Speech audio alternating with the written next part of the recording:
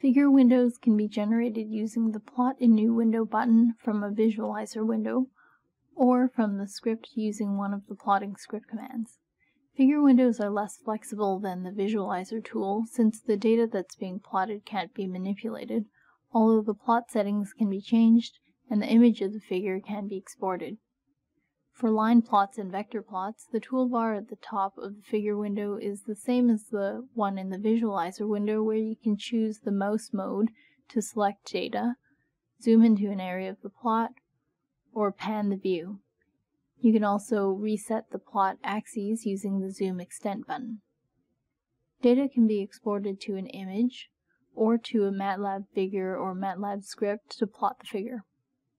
You need to have a MATLAB license in order to use the MATLAB exporting options from this menu. The Chart Settings button opens the panel where you can set the title, axis labels, axis limits, and legends.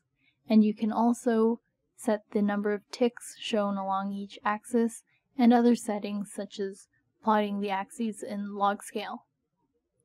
For surface plots, also called image plots, there is no toolbar at the top of the figure window, but instead there is a title bar, file, and setting menu. In the file menu, there's an option of exporting the plot to a JPEG image file. The setting menu allows you to change the axis range of the plot, set the color map, set the range of the color bar, and set the title and axis labels. The mouse mode is in select mode, so you can click and select a region of the plot to zoom in, right-click to zoom out, and double-click to reset the view.